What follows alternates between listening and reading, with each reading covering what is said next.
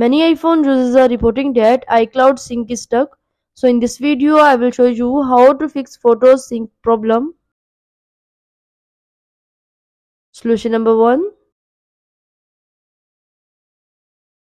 Go to settings. Click on Apple ID.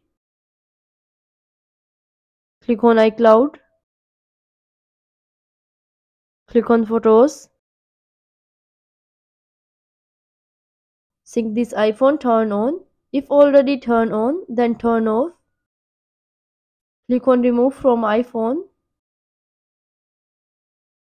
Wait for few seconds. Again turn on sync this iPhone. Here select Optimize iPhone storage. Solution number 2. Go to settings. Click on Wi-Fi.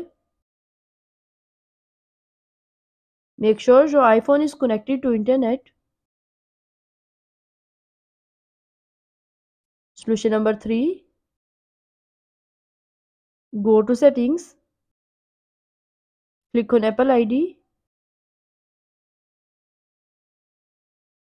Scroll down and click on sign out and again sign in. Go to photos. You can see that the problem is solved.